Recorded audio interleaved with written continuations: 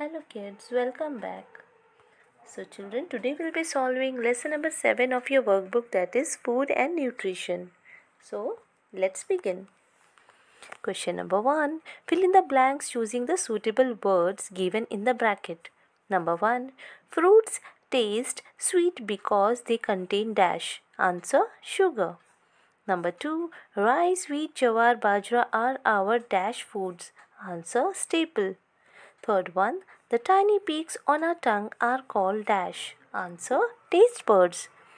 Fourth one, all dash foods are not more nourishing. Answer: expensive.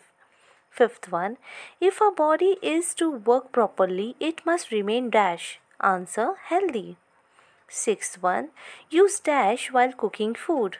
Answer: pressure cooker.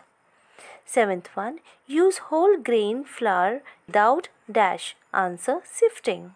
Eighth one, when cooking food add only as much water as is dash. Answer: necessary. Question number 2, write whether the following statements are true or false. Number 1, we can serve garlic chutney using a big ladle. Answer: false. Second one, we need little water to keep our body functioning properly. Answer: false.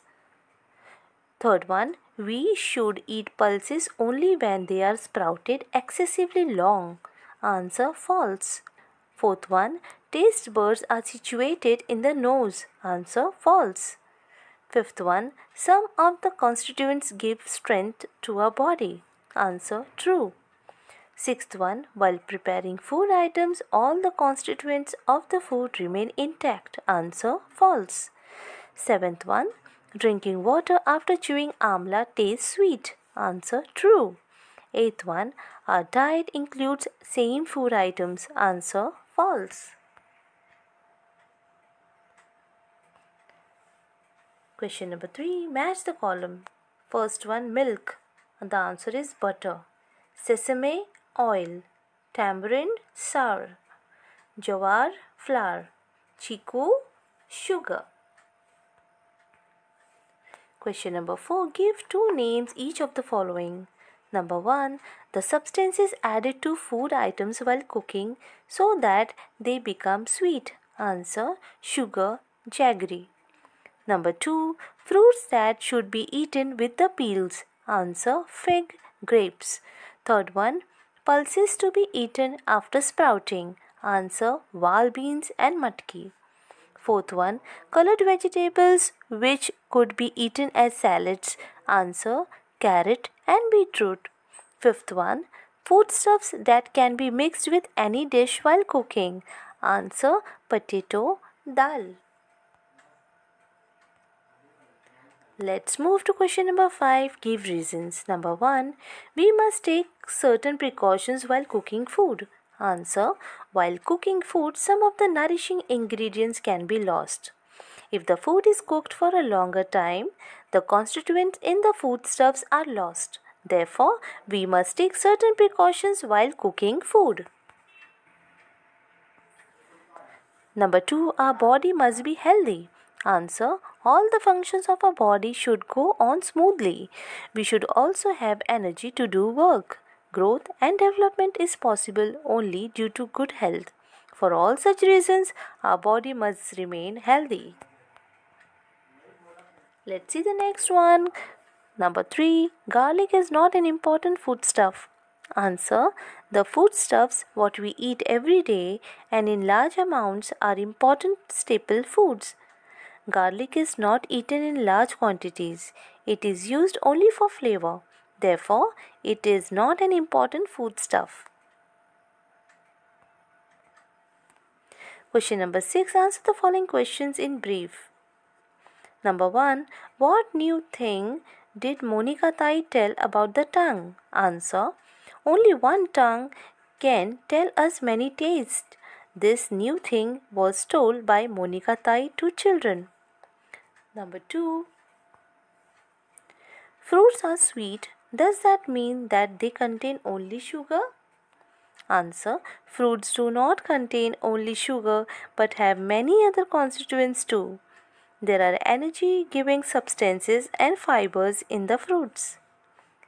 Question number 3. What are nourishing foods? Answer. The foods that make our body grow strong are called nourishing foods. Question number 4. Which food ingredients contain sour elements? Answer. Lemon, tamarind, raw mangoes, tomato have sour elements. Question number 7. Use your brain power. Number 1. Is thali peeth more nourishing than a bhakri made of only jawar or bajra flour? Answer. In thali peeth flour, there are many pulses and dals added together after roasting them carefully. There are also certain spices added to it. Eating jawar and bajra bhakri will not give that much nourishment as one would get through thali peeth. Thali peeth is full of many nourishing constituents. Number 2. If we add crushed peanuts or fresh coconut to a dish, will it make the dish more nourishing? Answer. Peanuts and coconut have nourishing constituents in them. Adding crushed peanuts or fresh coconut to a dish will therefore make the dish more nourishing and also tastier. Third one. Why do we squeeze lemon juice on rice and dal? Answer. Squeezing lemon on rice and dal adds taste and flavor to the food. Lemon juice also contains vitamin C. Question number 4. Which crop growing in a field contains the most sugar? Answer. Sugarcane is a crop that contains the most sugar. Open-ended questions. Question number 1. Make a list of your diet for one day, then put tick mark for proper food and put a wrong mark for improper food. Okay, so the answer is T, cross T. Chapati is the correct proper food. Dal is proper food. Rice is proper food. Ice cream is improper food, so cross it. Pizza improper food, so cross it. Fish is a proper food. Okay, eggs proper food. Honey proper food. Milk proper food. Almond proper food. And cashew nuts are also proper food. Okay, then we have question number 2. Name the sweet fruits that you like to eat. Answer. Mango, banana, apple. So children, you can add your favorite fruits over here also. Okay. Question number 3. Which nourishing foodstuff does your mother give you regularly? Answer. Milk, nuts, curd, chapati, dates, honey. If you want to add some more children, you can definitely add over here. Question number 4. What's the solution? Sumit and Madhura do not like green leafy vegetables. On the day their mother cooks green leafy vegetables, they skip their meals. Answer. Sumit and Madhura should be convinced that eating green leafy vegetables are good for their health. By having green leafy vegetables in our meals, our blood becomes healthier. We get lots of fibers, due to which our bowels are cleaned. We also get other nourishing substances. If all these things are told to Sumit and Madhura, they will start eating the meals containing green leafy vegetables.